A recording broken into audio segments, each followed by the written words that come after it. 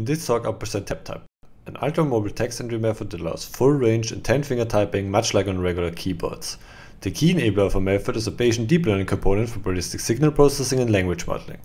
This work I did together with my lab mates and my advisor Christian Holz at ETH Zurich. Here's Tiffany wearing TapType wristbands. She simply enters text by typing on the surface around the phone, using the same keys and fingers she would on a regular keyboard. TapType is also useful in virtual mixed reality. It doesn't require any cameras, so the user can look anywhere in the scene while conveniently typing on the surface. Tap typing doesn't need visual control, and it also works without visual feedback. Here's Jiaxi replying to a text with his phone in his pocket.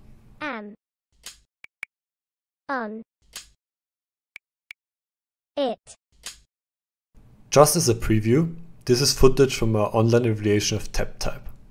Participants typed up to 28 words per minute without any instructions on touch intensity.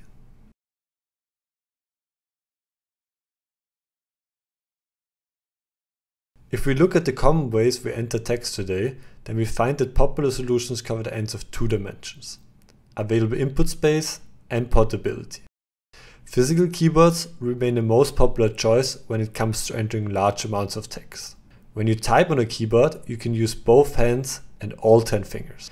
And users can support and rest their arms on the table surface, which helps with prolonged typing. On the other end of the spectrum are our mobile phones. They are small, really portable, and we can type wherever we are, typically in short sessions. But this portability comes at a price. Typing is not really convenient any longer and much less accurate. TapType combines the benefits of both approaches. Users can type anywhere on passive surfaces using the full range in all 10 fingers, while our wristbands make TapType highly portable. Users get the same passive haptic feedback they are used to on touch devices, but they can also support and rest their arms on the surface, which allows for longer typing sessions. TapType system consists of three main components.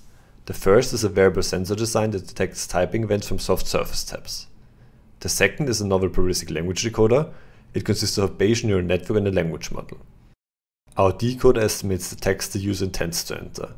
Depending on the use case, the third component of our system provides the user with feedback about the predictions. When users type on a surface, each event causes micro vibrations that mechanically couple and propagate through the hand. TapType registers these sensations with a dual IMU sensor that is embedded in the wristband. We upgraded the device based on our previous approach TapID, which we presented at IEEE last year. TapID's purpose was to detect touch events for interaction in virtual reality by identifying the finger. To get from fingers to characters for TapType, we built in touch typing, where each finger corresponds to a set of keys. We then predict words using a language model. It might seem as if we're done now, but unfortunately this isn't the case. TapID's accuracy was around 90%. Typing a word with just 5 characters would therefore result in only 59% chance of success, which is far below practical requirements. Thus, the key to making TapType work was to interpret all input events probabilistically, from the moment we recognize them until the end when we predict characters and words. All text entry methods infer the intended text from the user's input. For TapType, the input is represented by accelerometer signals. Our goal is to infer the most likely character sequence from the signal windows around typing events. We describe this problem through a hidden Markov model. We simplify the mathematical expression using the resulting conditional independencies as well as specifics of our typing technique.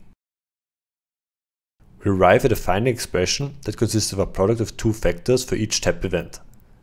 The first factor is the likelihood for a given character given the text entered so far, estimated for an n-gram language model.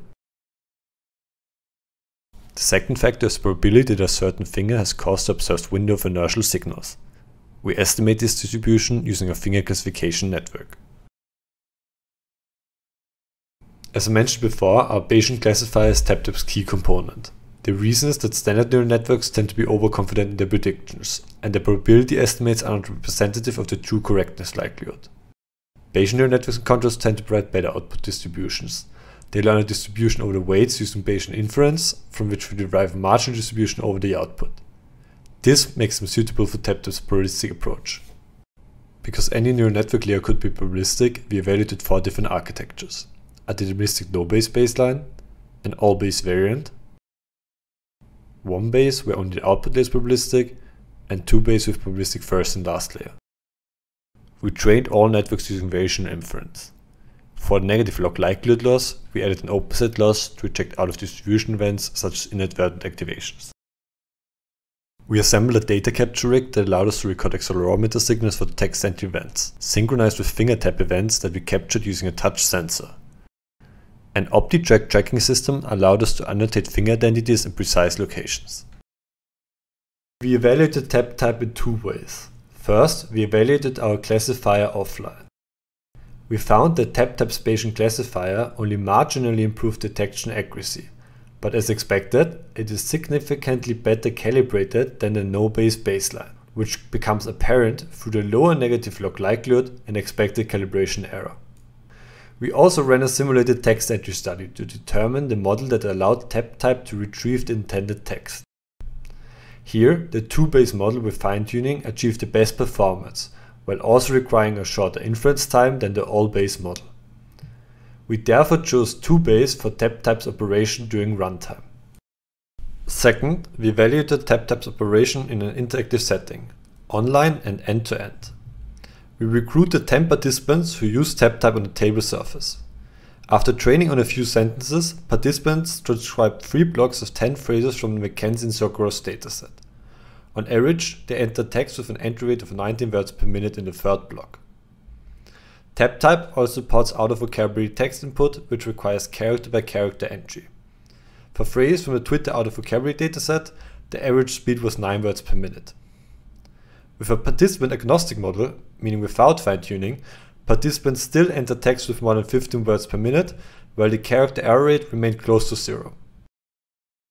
In conclusion, I presented our variable text entry method TapType, which enables full 10-finger typing by appropriating passive surfaces. Because TapType uses type as they would on regular keyboards, they can transfer the existing muscle memory and type away without much training. TapType is ultra portable, but users can still leverage their full dexterity while entering large amounts of text. And it is the probabilistic treatment of tap events in language modeling that is the key enabler of our method to enable typing anywhere.